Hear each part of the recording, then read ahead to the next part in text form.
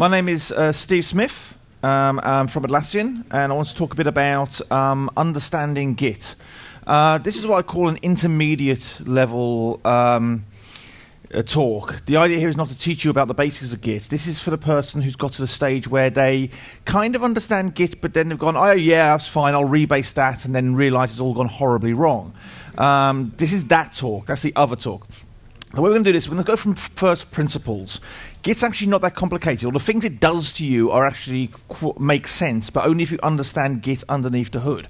So I'm going to go through some issues and workflows from base principles and show you how you can use that knowledge, an understanding of how Git works underneath the hood to get you out of trouble later on when you inevitably screw things up. And we'll actually go through some of the classic screw-ups, and we'll see who's lying and who's telling the truth around here. So, first thing you'll see a lot is this. Git is fundamentally a content addressable file system with a version control system built on top of it.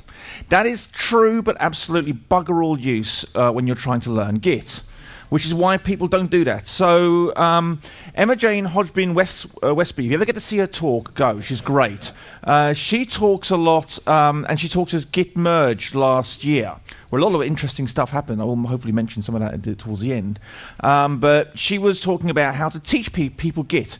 The reality is your average person is not trying to learn a content addressable file system or doesn't want to hear about acyclic graphs. All right? What they want to hear about is, how do I get shit done now? I'm trying to migrate from this. Somebody is shouting at me about, why haven't you finished done the latest feature? I thought this Git thing was supposed to make things faster. So they want to get their job done. They want to know what's the equivalent of a subversion command. How do you get your work done? Why would you branch? What do you do after you've branched? Things like that. And then eventually you'll learn those things, and you'll move forward. You'll start to work more and more progressively. But that, unfortunately, is not the full story. Eventually, you're going to hit a wall in Git. You're going to get into an internal state in Git or in your project repository where you don't understand what's going on anymore, or you've taken an action and something counterintuitive has happened, or you end up in a situation like this. This, by the way, is a recommended Git workflow. Don't do this. This is Git flow. I can't recommend it. It's a lot of people recommend it. Git is great. A lot of people ask me, what's the recommended workflow? Recommended workflow is the absolute bare minimum required to get your job done. All right? We're supposed to be programmers here. Okay? So, the problem is you'll get into this state in Git. You'll get into a complex situation and you will not be able to get out of it. At least you won't. Somebody will. So there's always that one guy. You might be a friend, might be someone in the team, the obligatory team smartass. I've often prided myself on being the team smartass. And he is going to know how to do this. I presume you've all seen this XKCD cartoon. Everyone knows XKCD, right? You've all seen this cartoon, right? Okay, so this is true. Eventually, you're going to hit this wall, and there's that one guy, and he's going to babble on about acyclic graphs and content addressable file systems and refs and hashes and all the rest. And then you just shut up, just tell me what I need to do. And eventually, he'll tell you a bunch of commands you've never heard of before, and they will get you out of trouble. And you'll never know what the hell just happened. Now, the little secret here is that guy doesn't know the this guy, by the way, this is the .text. I used to call a version of this talk be the .text you seek. So this guy, this bloke you got to go and call, and he'll sort it all out for you. And he told you those magic commands. He doesn't actually know those commands exist. That's the secret of Git. He doesn't actually know that these weird set remote or ls files or whatever exists, but he knows it must exist because he knows how Git works under the hood. He's learned Git from the base principles upwards, and from there he can extrapolate and understand that you must be able to manipulate Git in certain ways. And in extreme cases, you can go in there and hack it manually yourself, and I'll show you for reasons why in a bit. So the purpose of this talk is to turn you into this guy, or at least give you the tool to be able to become this guy. The idea being that Git is actually not that complicated. You just need to understand it from the bottom up. This guy, by the way, is an arsehole because he could have just told you how Git works, but he wants to keep that knowledge to himself and be the smartest guy in the team. So we're going to sort that out today. So we're going to jump into Git internals. We're going to do Git from the ground up. This is it. This is the absolute bottom level, starting at bits and bytes on the disk drive. At the bottom of the Git stack is the blob. In fact, really, everything else is just an abstraction of that and a couple of extra bits. At the lowest level, Git is a blob. And we chain them together in interesting ways. In fact, there are only really 3 types of blobs. Everything else is just some variation on one of these types. We have blobs that are actually content, and Git doesn't really differentiate much between different types of content under the hood. In fact, at the lowest level, it has no knowledge about what a file is, what it contains, or what it does. It is nothing more than a blob of binary data that happens to be compressed, and we've taken a SHA-1 hash of it. Slightly higher above that, but also really a blob and compressed in the same way, it looks much the same, is a tree. A tree is roughly equivalent to a directory in a Unix file system. It can point to certain files and contain some information about them, like what their file name is and what their mode is on disk. Is it executable? Is it readable? Is it writable, etc.? Except it doesn't point to inodes on disk, it points to the hash of those other blobs. But because it can point to blobs, it can actually point to other trees. Therefore, you have a recursive file system. And the slightly higher level, the one that is not in a normal file system, is the commit. The commit contains information about changes over time. It points to a tree, which points to certain blobs that have certain metadata around them. That is Git in its entirety. So we're done now. We're all going to head to drinks a bit early from now on. No? Okay. So let's have a look at this on the disk. We're going to create a Git repository from the ground up. We're going to start with an empty directory, and we're going to do a Git init. That gives us an empty repository. Now, I've glossed over something slightly here. It also generates a bunch of template data. It contains something called hooks. These are actually unused, and they're merely blank templates. So I've actually skipped over that slightly, but don't worry about them. For all intents and purposes, a empty Git repository is exactly that, empty. In particular, we're interested in objects, the blobs. So we're going to do tree. So if you don't know what this is, tree is just a command in Unix that will do a recursive run through a file system and just show you the contents of it. And as you can see, there are 2 directories here, info and pack, and nothing in them. So let's put something into this Git repository. We're going to create an empty file. So touch here is another Unix command. It'll either update the timestamp on a file, or if a file doesn't exist, it'll create an empty one there. So we created a file with 0 bytes in it. And we're going to add that to Git. We're going to say, Git, we want you to track this. And let's go back and have a look at what is in there. Now we have a single file. This is the blob I told you about, the content of the file. Notice there is no information there about its file name or anything. All it is it takes the contents of the file, adds a header onto it, compresses it with zlib, and then takes a SHA-1 hash. That's it. Now, fun thing about that, if that algorithm applies everywhere, then every 0-length byte file in the universe where the same laws of maths apply will always have the same address. Every file that contains only the letter A in ASCII, a single byte, will have the same address. This is what a content addressable file system is. If you have 2 files that have the same content, they are the same thing. They have different metadata, but they are, at the lowest level, the same thing. This is what a content addressable file system means. Of course, just SHA hashes and so on is not a useful way to operate this. In particular, we'd like to know what the file name is, etc. We'd like to know a bit more information about it. So what we're going to do is we're going to create our first commit. So we're going to do a commit with a simple message and have another look at what the contents of our Git repository are. Now we can see there are 3 files here. Now you notice something else. They're split up into separate directories. This is merely a file system hack. This is a way of spreading the load across the file system. Rather than having potentially millions of files in one directory, we're loading them off into a second layer.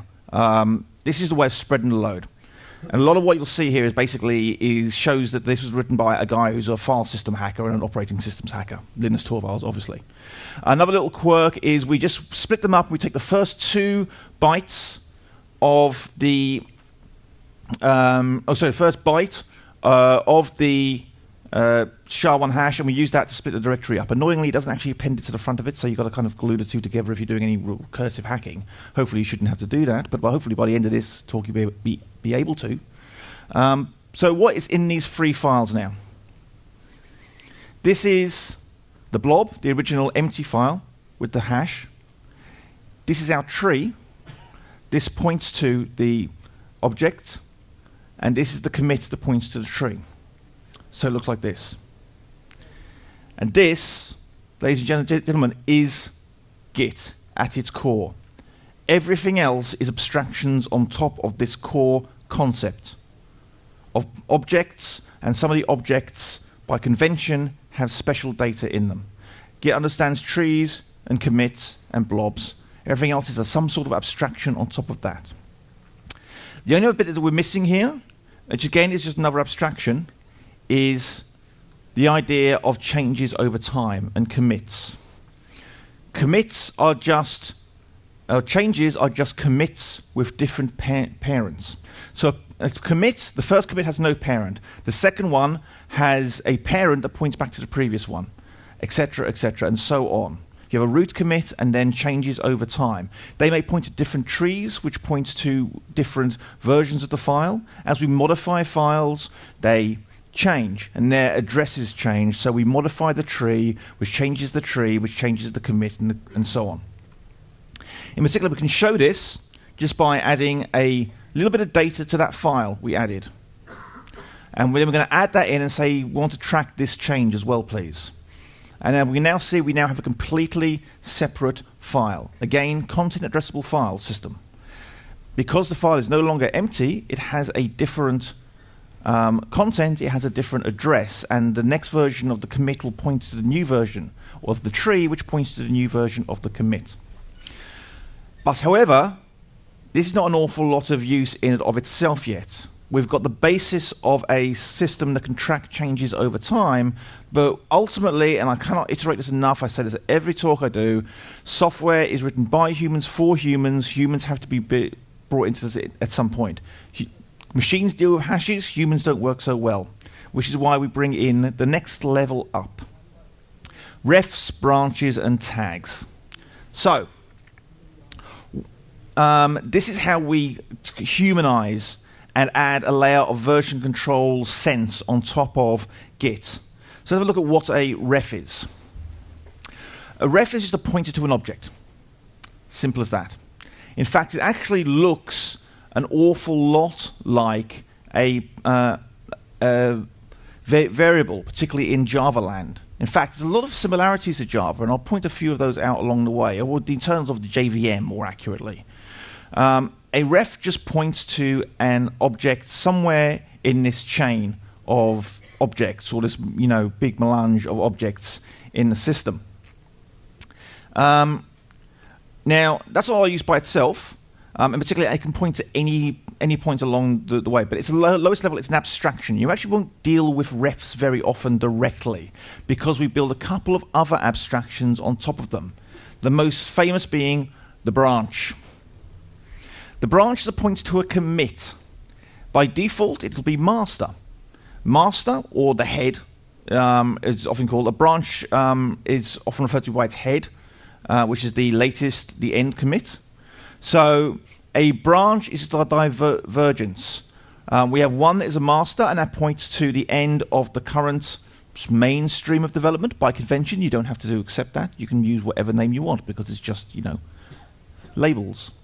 However, at some point we can decide that we want to change. We can create a commit that has 2 children, and we create a new reference that points to that, and that is all that the branch is.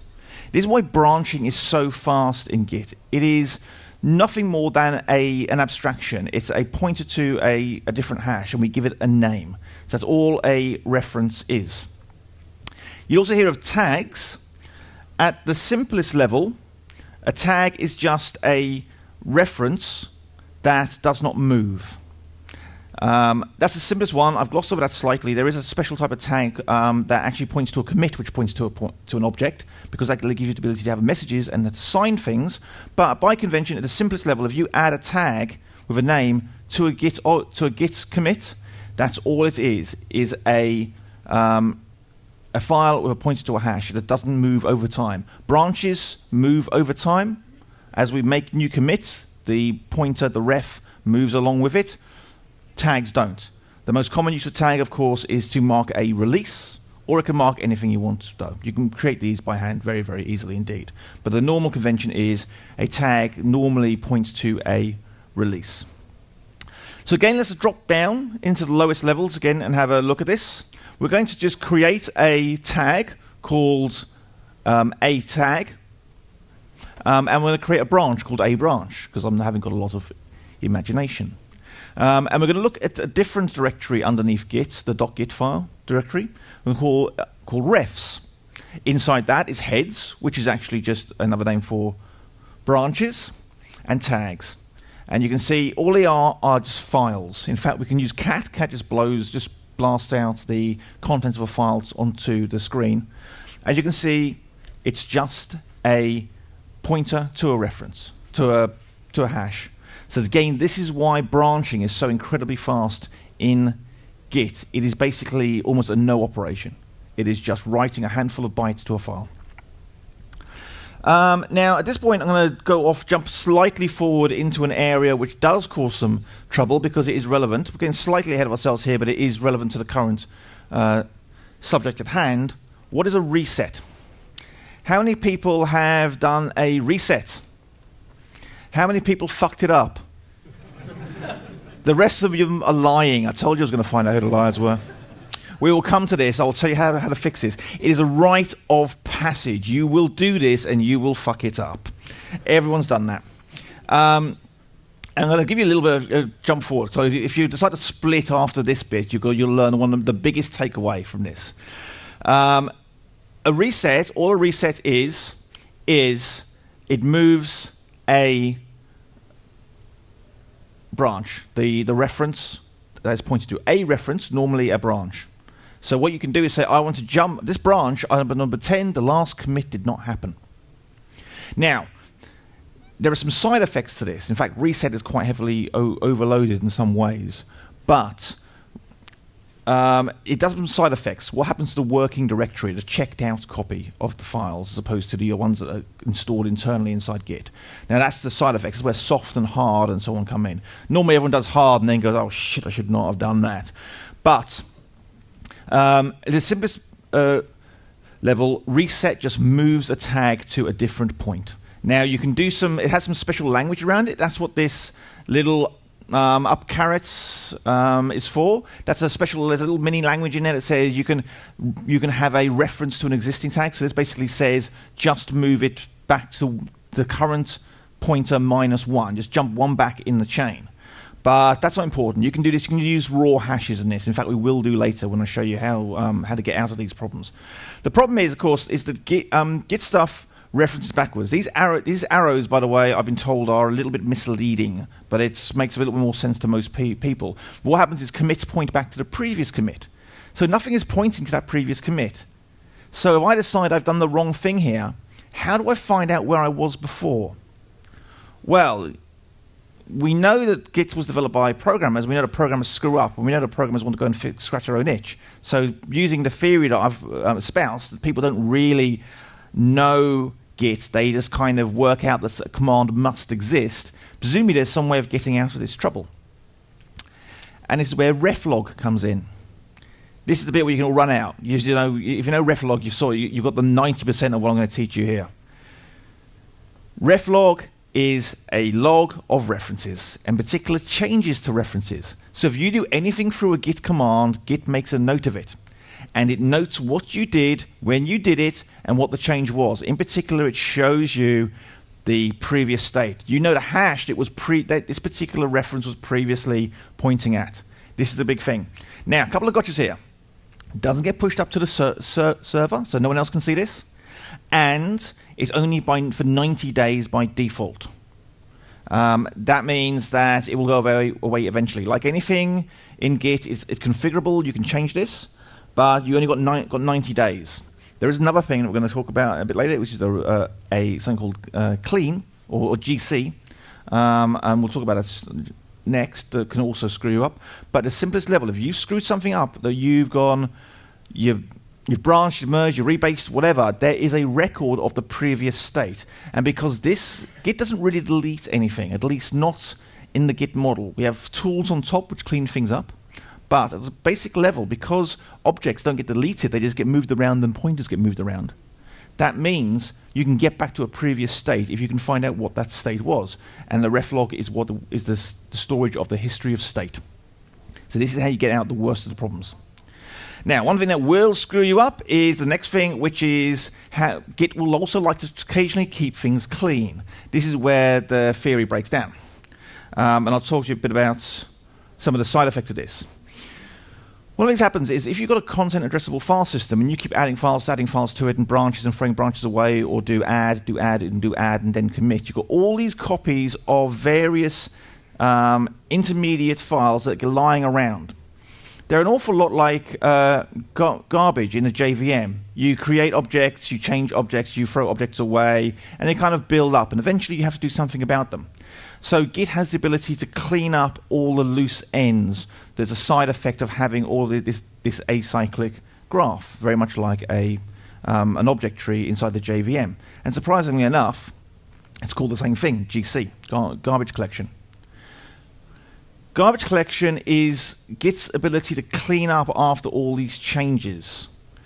The nature of the Git model will create a lot of intermediate objects that are no longer of interest. So what happens is Git will run GC. You can run it by hand, but it will also run it at certain times, most notably when you're doing anything over the network, because it wants to clean it up first. So we can see here, I've forced a certain situation. Git reset, I've done that thing I did before, but I've deliberately screwed myself up. I've done a git GC, and prune all basically says force it, do everything, just ignore any of the rules we have about not destroying data, and this is what happens. The object gets taken away because it has nothing pointing to it anymore, very much like the JVM. If you have an object and then something is pointing to it, it's live. If it no longer has anything pointing to it, it's dead and is eligible for GC.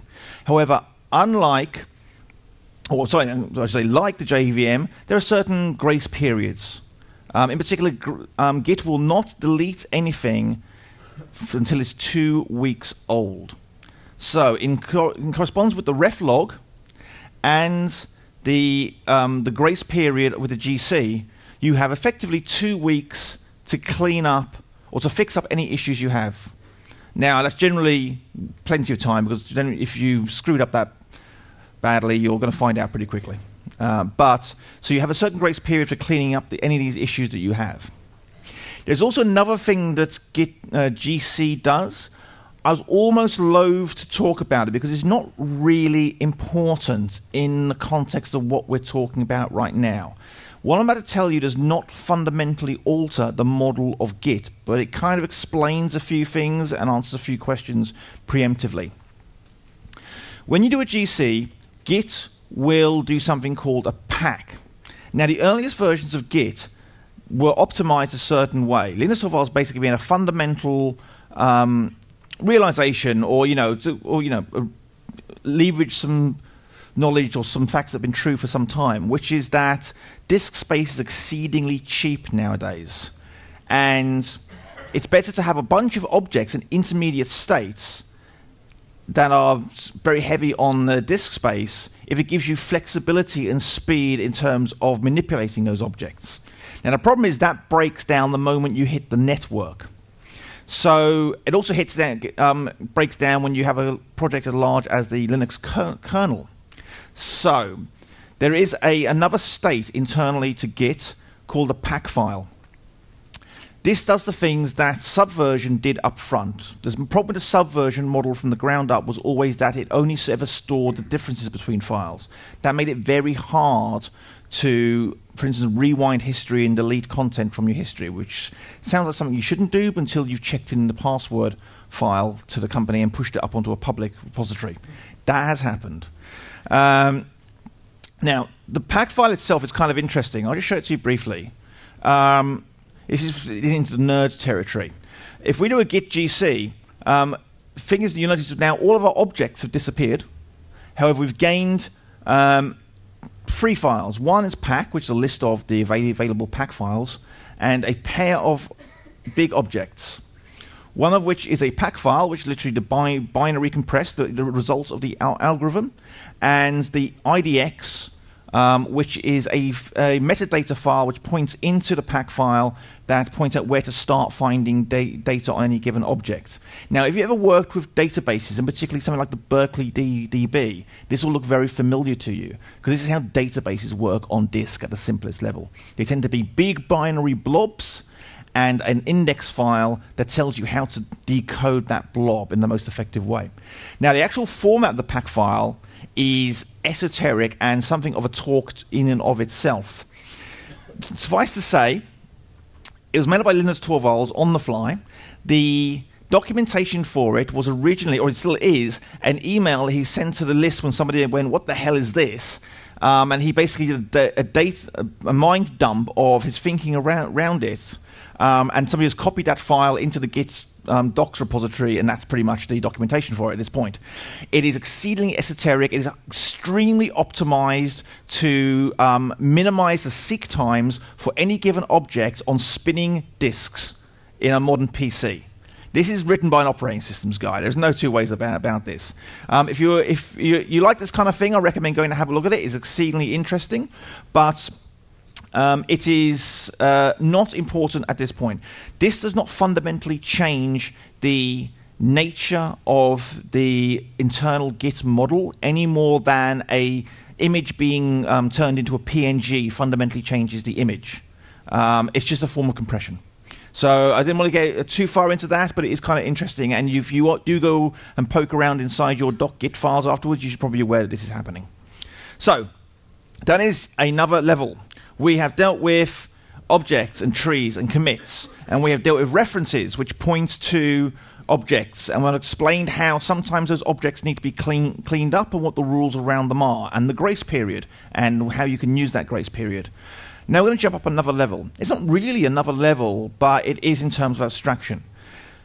Branches are not a lot of use by themselves. You can branch very, very easily indeed, but at some point you theoretically want to bring those changes back into the mainstream of development. And this is where we do the merge. The merge is very, very powerful inside Git. At its simplest level, a merge is nothing more than a Git commit with multiple parents. So, what happens is you have a stream of development. They diverge over time. They need to be reconciled. Git runs some algorithms, which I'll talk about in a bit. There are many of them, and you can add your own, that reconcile these differences. At that point, you need an additional commit to say 2 things. 1, this is the commit that reconciled these 2 differences. And 2, this is where the 2 differences came from, the 2 streams. So a Git commit can have 2 parents, and that defines where those commits came from and gives you its history. Now, this incidentally is why you can, once you've done a merge, you can delete a branch, because you will never actually lose that data. Because the parent commit points back to the original branch, it's not an orphan, it actually has a parent, therefore it will never be removed. If you walk back through the history of a Git repository, you can always see the points where the branches merged together. This is because of the 2 parents rule. So if you delete a branch after you have merged it, you're not really deleting it, you're just throwing away the reference, that's all. The ref that points to the last point, that feature up there, it just goes away. But the actual true state can be walked back. You can go walk back through the history again. Just give you a quick look at this. This is the metadata. This is a particular commit, and we're just gonna use a git cat file to show you the contents of it. So that just decompresses it and spits it out. And we can see it has two parents. A normal commit will have one parent. It can have two parents. It can actually have any number of parents if you want to. There's something called an octopus merge, which will take multiple different branches and merge them down into one. It's a tricky beast, but it has its place, and I'll talk a bit about that in a bit. There is one exception to this rule, though, as there always is an exception. Something called a fast-forward merge. Now, that went by pretty quickly, so let's have a look at it again. If you create a branch and you work on that branch and you go to merge it back onto the source branch, the place you branch from, but nothing's happened on that previous branch, did a branch ever really occur? Did a tree in a forest, bear shit in the woods, etc., etc.? So, say you really, really don't want to have to do any extra work and you're obsessed with speed and performance, as, say, the Git developers often are. How can you get out of that? How can you utilize this? Well, the answer, of course, is that you don't. You just do what's called a fast-forward merge. You pretend it never happened. Now, this is good if you like a clean history. This is bad if you are the sort of person who sees this as destruction of data. I lean towards the second. What you can do, I haven't shown you this here, but there is a flag for merge that says no FF, no fast forward. And what will happen in that case? It won't do the fast forward merge. It will create a dummy merge commit that does literally nothing except has two parents. So that's how you get out of that situation. Some people like a clean history. Some people like a true history. Some people would like a true history, but they don't want the history shown to the customers because the customers always keep asking questions about why were all these bugs in the system before. So, unfortunately, it's a question I actually get quite a lot. So there's places for both. It's also possible to coerce the system into doing a fast-forward merge, even though there has been a divergence of the true trees, and we'll talk a bit about that in a bit.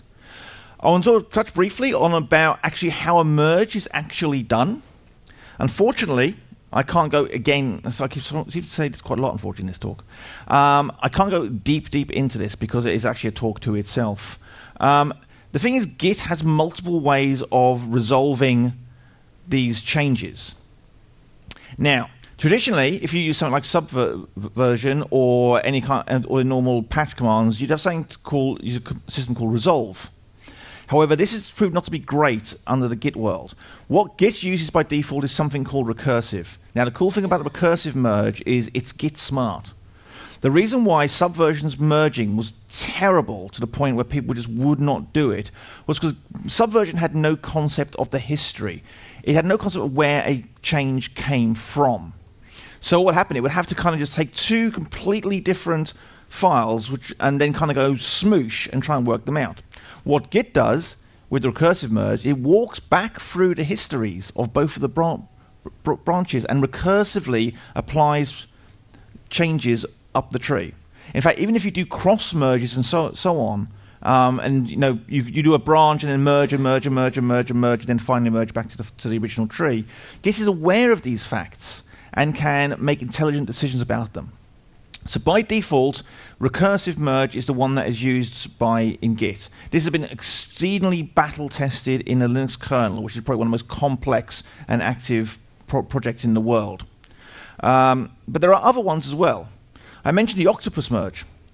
If you have a whole bunch of different branches, you want to pull them together into one single branch, you can use the octopus merge. Now, this will only really work if those branches have absolutely no commits, no conflicts against them at all. There's not many places where that happens. If you have a whole bunch of submodules and you want to pull them in, and they don't have any overlap, that would work.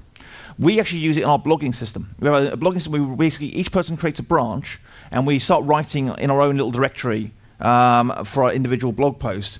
And then because what happens is we push the branches up and we push them out to a staging system automatically. Now, what would happen if I write a blog post and push it up there on my branch, and Tim writes a blog post and pushes it up on his branch? What happens?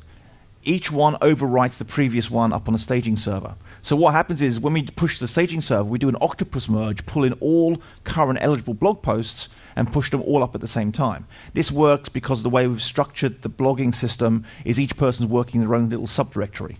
If you have any conflicts, octopus merge will get messy very quickly.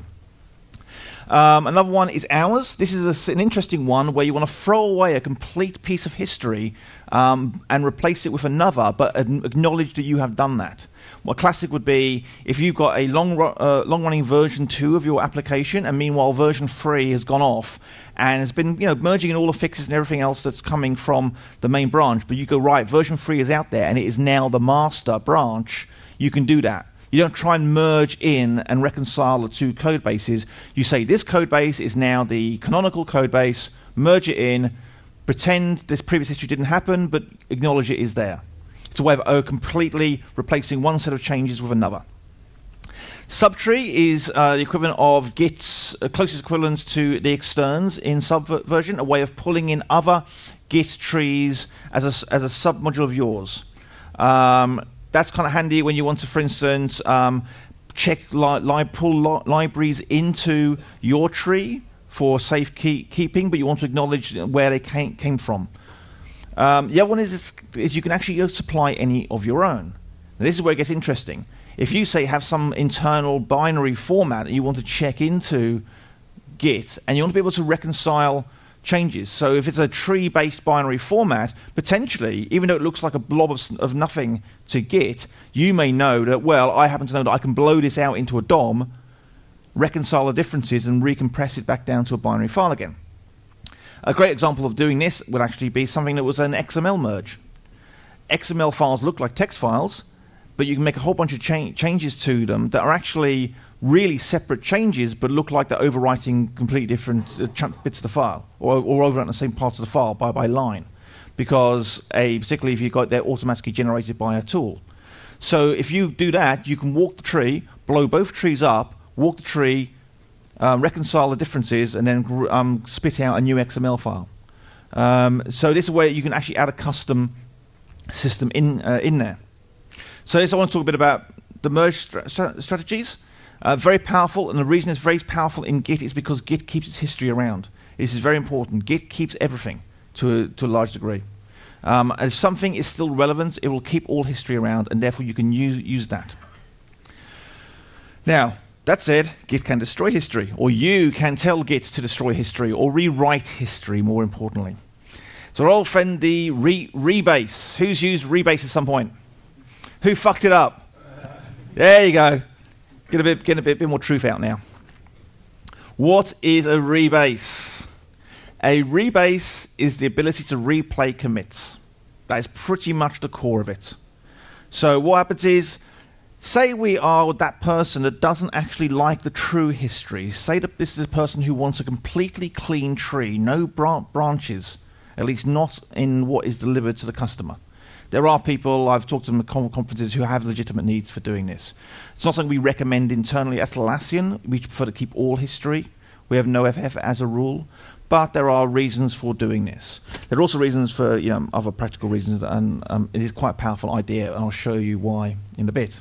But at its simplest level, rebase should really be called replay, because what it does is it changes the history. It pretends that a branch came from somewhere else.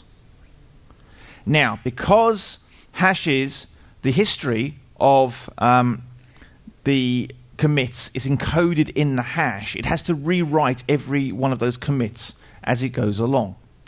So, at the simplest level is this. It basically replays each commit, performing a mini merge if it needs to, and then updates the ref to point to it. Now, this is how you would create a perfectly clean tree. If you've done a branch and been working in parallel, you would then want to do a rebase and then do the commit, because the commit will basically fast forward and it will look like the branch never happened, if you so wish.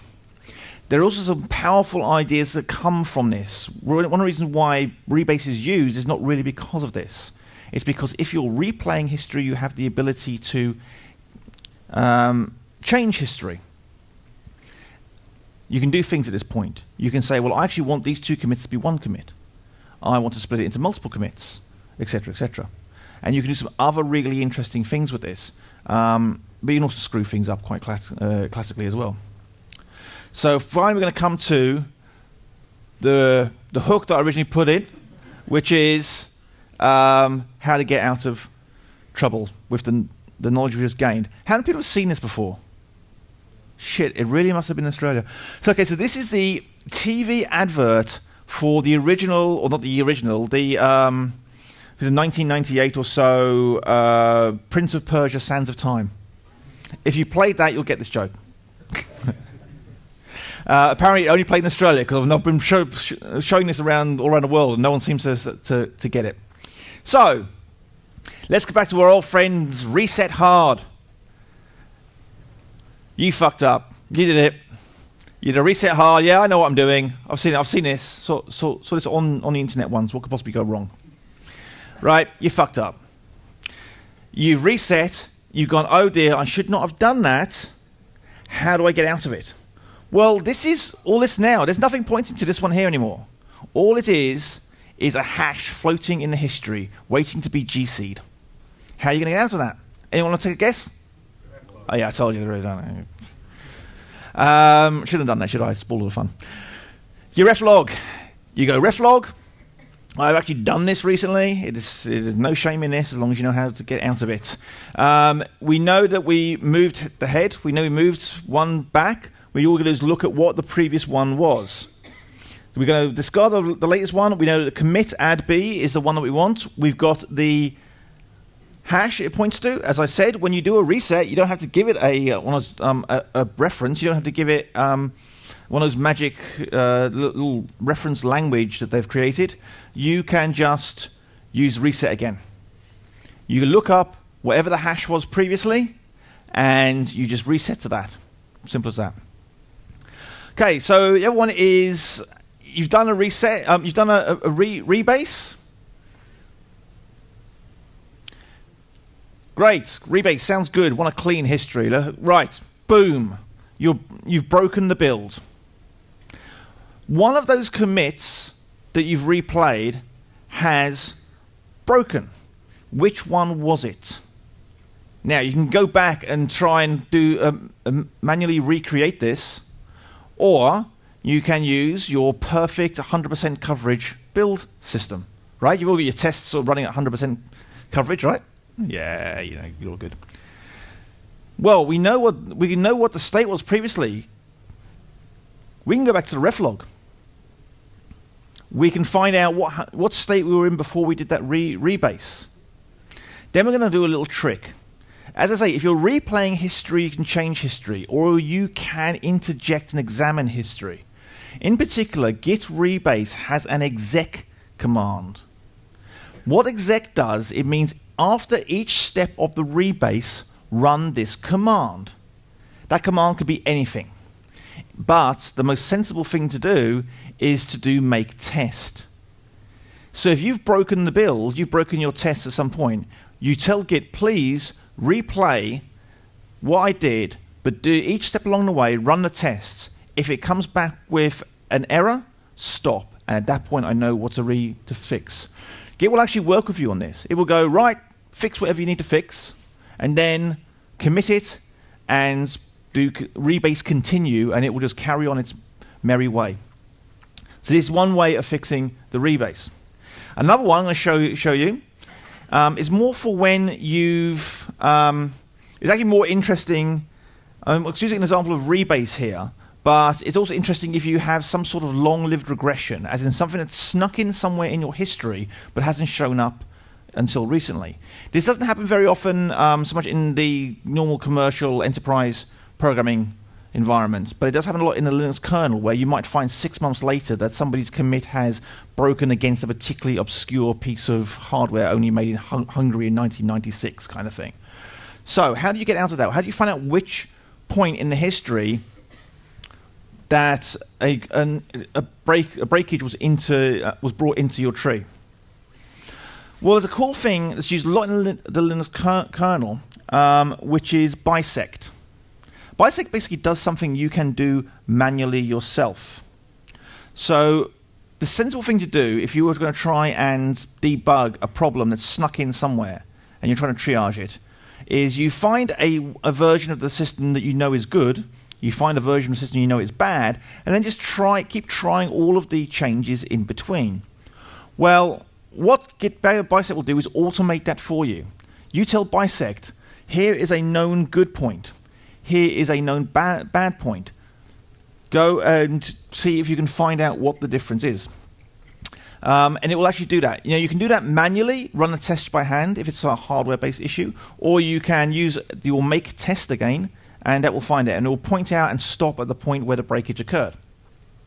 There's a whole bunch of other little gotchas and screw-ups that I could show you here. I've got 5 minutes left. I want to show you a little cool thing. So that one weird trick that you've got to have nowadays. So I'm going to show you how to do powers of invisibility inside Git. Now this seems a bit esoteric, but it's actually used in a couple of interesting places. We're going to show you how to hide stuff inside Git using the knowledge we've already gained. Let's say we want to have an object. We want it to float there. It has content. Only we know what it is. Only we know what its name is, and it won't show up in any normal history. Why would we want to do that? Well, we'll talk about it in a bit. How would you do that? Well, we kind of know that these commands must exist. We know that the Git is built on top of abstractions, and we know that there must be some tool for working at this lower level rather than the higher level. So let's go and have a look at this. I literally, when I wrote this bit, I literally didn't know what those commands were, but I knew they must exist, so I went and worked it out. There's a command called hash object that will tell you what the hash of a given file will be if you were to write it into Git. But also, because why the hell wouldn't you just reuse that, there's a -w flag, which will actually write the files into the Git tree. That means you have this object just sitting there, floating in the Git tree. No parents, no children, no nothing. However, what will happen to that after 2 weeks? Anyone? Garbage collected, because it has no references, same as it would be in the JVM. But there's a way around that. We know that anything with something pointing to it is not eligible for garbage collection, same as in the JVM. So we also want to create a tag. Simple as that. We know what the hash is. They told us when we created the object. We know we can create a tag, and as it happens, I assumed that if I put tag name and then the hash afterwards, it would probably create a tag with that hash, and it turns out to be completely true. I was correct. So now we have a completely hidden object with no history associated with it except a floating tag that could mean anything. How do we get this out, though? Would you lose the name of the object then? You would. You wouldn't keep the metadata around. No. That's up to you. The idea is that this is never written to disk. So this is purely floating there. It is pure data, no metadata. The data is the metadata in your head. Or you could actually encode it into the tag if you wanted to. There's no reason why you couldn't actually build up. You couldn't then create a tree on top of pointing that object and then a reference to that tree. Those commands, I don't know, but I'll tell you what, those commands are there. You consider it an exercise afterwards. Go and find out what they are. How can you get this out, though? Well, we assume there must be some way of looking at objects. There is. There's a cat file. It can actually take hashes. It can take whatever. A -p is pretty prints. It goes, well, this probably looks like this looks kind of like a text file, so we'll use that. So this is the content of the file. This is the Old Smith family poutine. Poutine, if you don't know, is basically Irish vodka. The reason why my name is Smith when I'm Irish is probably related to the fact that we used to brew poutine, which is illegal in Ireland. And this isn't actually all that esoteric. Two things use this. One, if you go into the actual Git repository and do that, cat file Junio, that actually is Junio, the maintainer of Git's public key, encoded into the Git history. Sorry, not Git history, as an object inside the Git repository. Fun fact, when we were converting Bitbucket from Mercurial and adding Git support, this really screwed the guys up, because they were trying to import the Git repository. Obviously, that'd be the first thing you try and import, and they were finding all these random objects which didn't have any history, and they couldn't work out what the hell was going on. It was blowing up their importer. The other way this is used is it's used for, by GitHub. I don't want to really mention them because they are competitors, but they're also sort of drinking buddies of ours as well, so we're all over that. That's how they do their pages. You can actually create a whole separate history, 2 concurrent histories inside Git with completely different files in them, different and no real relation to each other. So you can actually have multiple histories encoded into a single Git repository. There's no reason why you couldn't have 100 different histories of different systems encoded into one Git repository. Not good practice. That's why Atlassian didn't take that path when we did our own pages system. But it is, and there's a lot of things you can do with Git that you probably haven't even thought about yet. But at this point, I'm getting flashed at, and it's out of time for this talk. I'll be hanging around on the Atlassian booth, which is there. Feel free to come and talk to me, ask questions. Also, John Stevenson is doing a Birds of a Feather later today, 7:30, I think, and it's about Git if you're interested in discussing any of the things.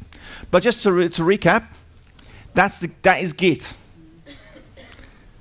That's the simplest level.